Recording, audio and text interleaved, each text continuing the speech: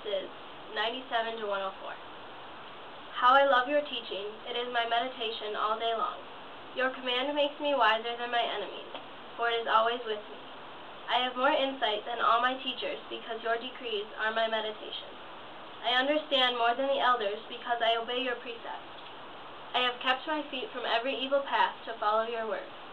I have not turned from your judgments, for you yourself have instructed me. How sweet your word is to my taste, sweeter than honey to my mouth.